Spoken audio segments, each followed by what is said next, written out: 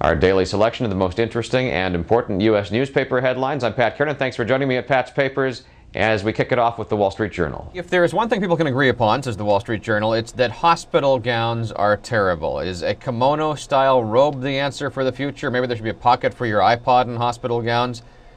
A group of faculty and students at the University of North Carolina's College of Textiles is looking at ways to update the hospital gown. The LA Times with an exclusive interview with Farrah Fawcett this morning. She is suffering from terminal cancer. Fawcett says the paparazzi has robbed her of her ability to choose when or even whether she shares information with family, friends, and strangers.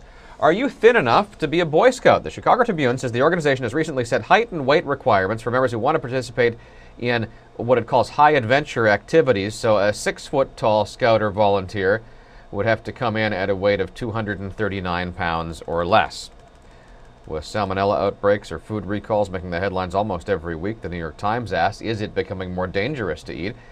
Experts think the high number of food warnings and recalls has a lot to do with better detection of risks rather than with some sort of epidemic, but they also say that there are some recent product inventions like bag salad, which have created concerns that didn't exist in the past.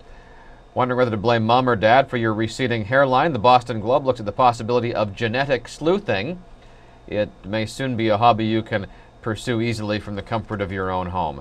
Aggressive enforcement on anti-competitive behavior is back. The New York Times says the Obama administration will restore a tough policy prior to the Bush administration that led to landmark antitrust cases against Intel and Microsoft in the 1990s. At some schools, story time is becoming controversial. The Story of Stuff is a 20-minute video that looks at America's consumption-based culture. It's not as popular with some parents as it is with a lot of kids. That in the New York Times this morning. As Lost is revving up for its season, the New York Post reimagines the show's plot twists and turns chronologically. So, would the show be easier to understand if there was a Lost for Dummies?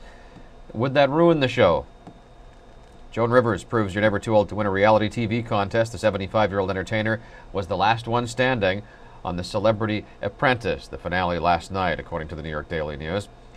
And if you were planning a trip to space, what kind of tools would you pack? The Orlando Sentinel this morning looks at 60 new tools developed by engineers for the upcoming mission to the Hubble telescope. To get a list of our favorite stories by email each morning, subscribe at patspapers.com. That's also where you'll find the links to all of the stories I've talked about today.